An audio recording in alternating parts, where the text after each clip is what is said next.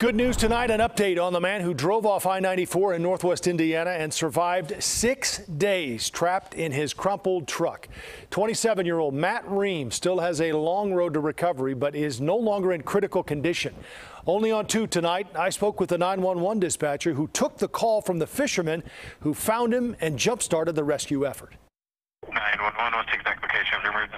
This one definitely ranks up there as one of the most memorable. Jeremy Nemeth has been a dispatcher in Portage County for 11 years. He's underneath the bridge. But he's never had a 911 call quite like the one he got Tuesday afternoon. There's a car that's been here since Wednesday, and there's a person inside of it.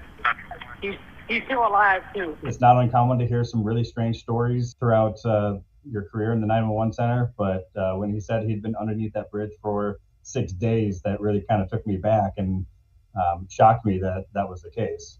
And I was amazed that he was still alive. Nemeth couldn't believe what he was hearing. Nobody normally fishes about this time. He has high praise for the 2 fishermen who made that call for help. That's crazy. I came down here to check for fishing, and he's down here in the car. He did phenomenal. They both did phenomenal.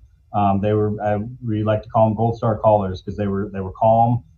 They weren't yelling. He's gonna have to go turn around. They were very calm and was giving me information and was telling me everything that we needed to know. Nemeth was on the line with the fishermen almost 9 minutes until first responders arrived. He might have other injuries. Okay. All the while coordinating all the different jurisdictions involved, even the medical helicopter.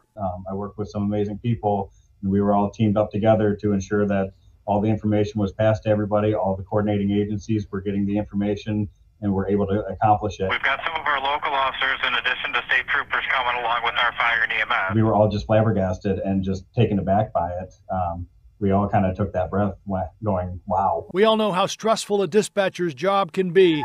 All righty, they're here. They never know what's coming with each call, but the end result with this one is something Nemeth will remember for a long time. Anytime that there's a positive outcome to these calls, it makes everybody feel great that we were able to accomplish something great and help somebody and get them the help that they need. They're on their way, buddy.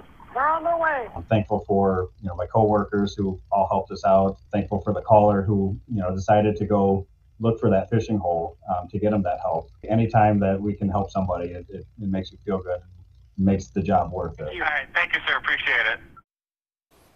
Nemeth was glad to hear Reum was doing better today, and he's sending his best, he said, for a speedy recovery.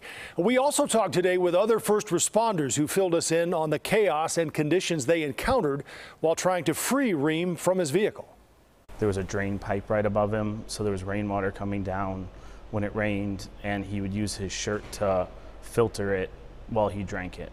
And then he also used the airbags that had deployed as blankets when he would get cold to stay warm and just try and stay alive.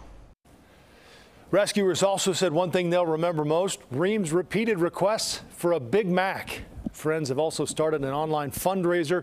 It's up over $62,000 as people around the country hear about his fascinating story.